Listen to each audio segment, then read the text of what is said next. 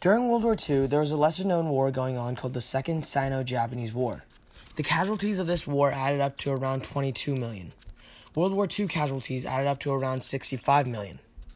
Despite the surprisingly large number of casualties, the Second Sino-Japanese War is still largely disregarded by the world. On July 8th, a Japanese soldier went missing near the border of China and the newly established Japanese colony of Manchukuo.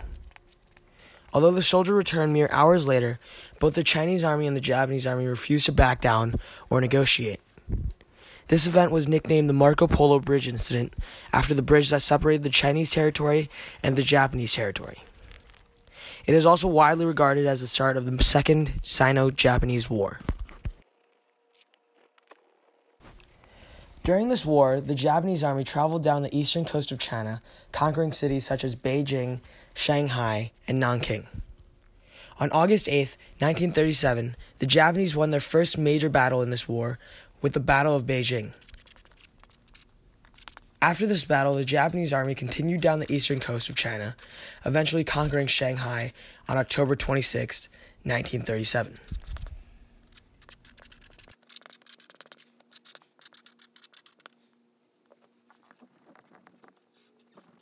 On November 3rd, the citizens of Nanking heard about the brutal pillaging and conquering of Shanghai and Beijing by the Japanese, and they set up a safety zone about the size of Central Park within a neutral part of the city.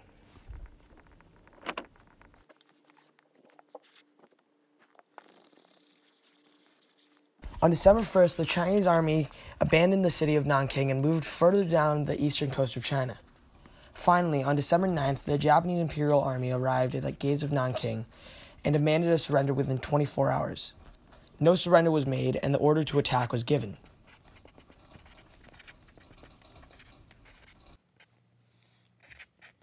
Within 3 weeks, the Japanese had slaughtered more than 300,000 Chinese citizens. Japanese soldiers chased down all the remaining Chinese soldiers in Nanking and murdered them. They killed innocent families in brutal ways, and perhaps the most horrific scene was the rape of Nanking.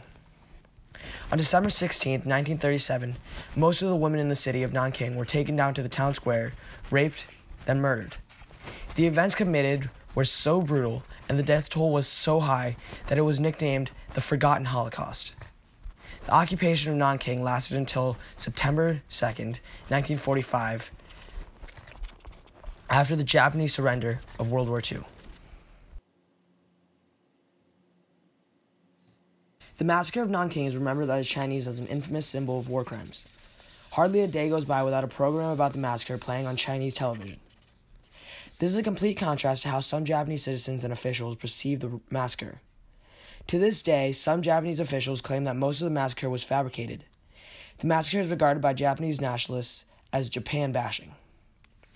Regardless to how this event is perceived, it is undeniable that the event has a lasting negative effect on the Tokyo-Beijing relationship to this day.